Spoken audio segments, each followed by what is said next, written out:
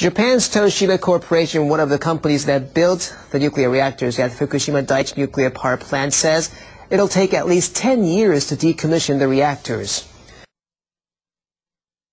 Toshiba has drafted a plan with 4 U.S. companies in the nuclear power industry. It was involved in the construction of the number 2 and 3 reactors at the plant. Toshiba President Norio Sasaki said on Thursday that it had submitted a proposal to Tokyo Electric Power Company and the Industry Ministry. Prime Minister Naoto Kan had earlier asked the company to come up with an action plan to end the nuclear crisis. The draft plan is divided into 3 phases. The first stage involves the stabilization of fuel rods in the reactors and spent fuels in pools by pumping in water, while keeping the contamination in the water under certain levels. Toshiba says this phase will take several months. In the second phase, it aims to safely remove the nuclear fuel rods from the pools and pressure vessels using special cranes to be set up near the reactor buildings. The company says this work will last 5 years.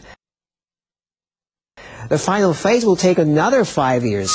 This would involve dismantling the reactors and clearing the land.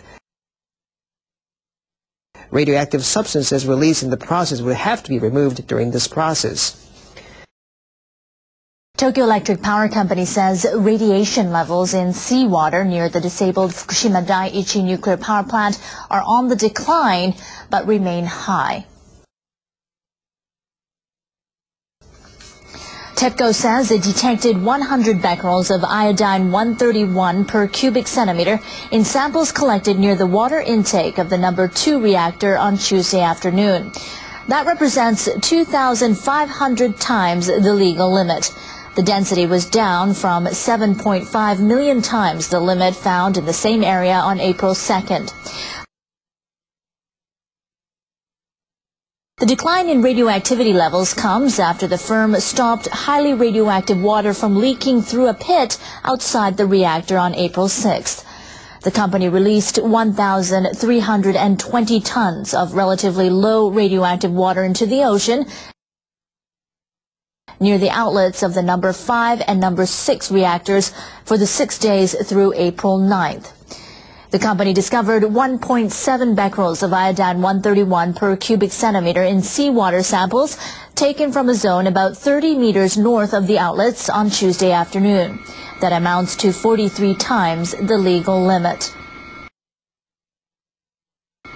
The firm also found 1.1 becquerels of the radioactive element in seawater samples collected near a beach 16 kilometers south of the plant on Tuesday morning. That represents 28 times the legal limit. Radiation levels at the same spot have remained almost the same since April 5th.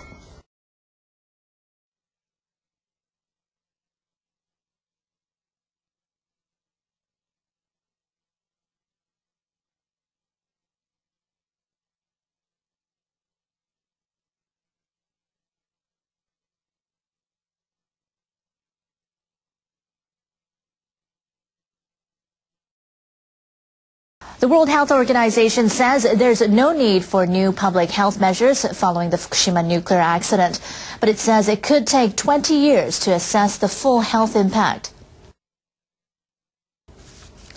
WHO Director of Public Health and the Environment, Maria Nerda, held a news conference on Wednesday after Japan's government raised the severity level of the accident to a maximum 7 on the international scale.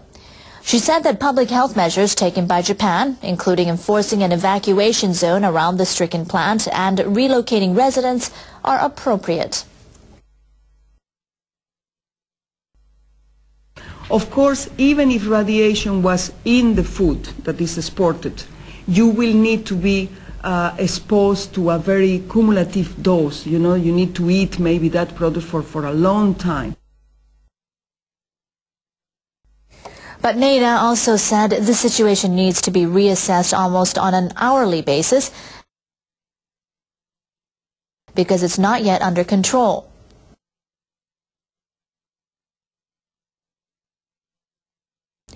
She said studies will have to be conducted over the next 10 to 20 years to monitor public health issues.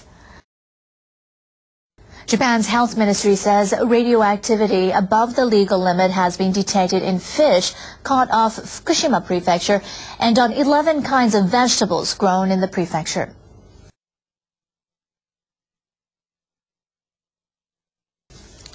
The ministry says it found 12,500 becquerels per kilogram of radioactive cesium in small fish called sand lances caught off Iwaki City south of the prefecture, or rather south of the Fukushima Daiichi nuclear power plant on Wednesday.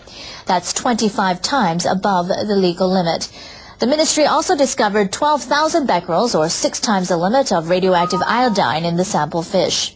Earlier in the month, sand lances caught off neighboring Ibaraki prefecture were also found to be irradiated.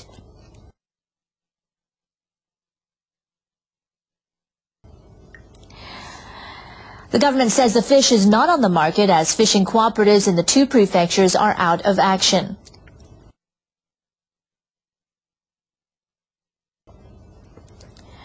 On Monday, radioactivity was also detected on 11 kinds of vegetables sampled in Fukushima, including Japanese parsley, or seri, grown in Soma City. The Japanese government is going to begin certifying the safety of shipping containers at some of the country's major ports to prevent concerns over the Fukushima nuclear accident from hurting exports.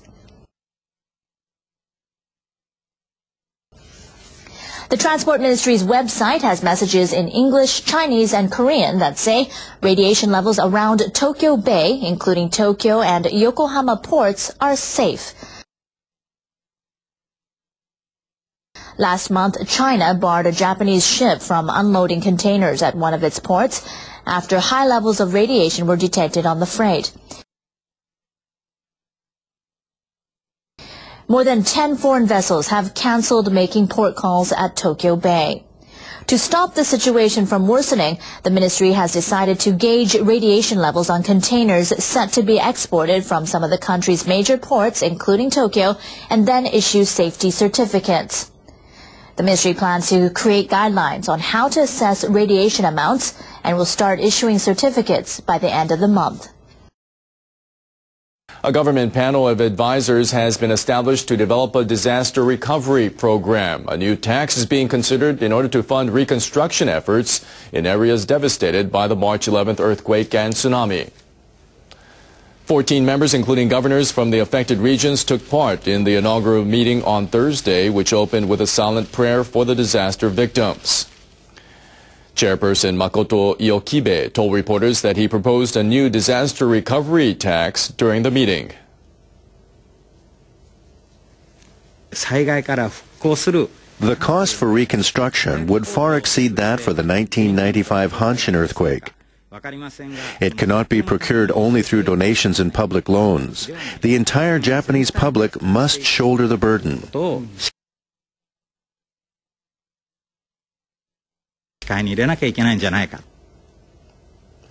Iokibe added that specifics will be worked out in the panel's discussions in conjunction with a special subcommittee dealing with the issue of resources.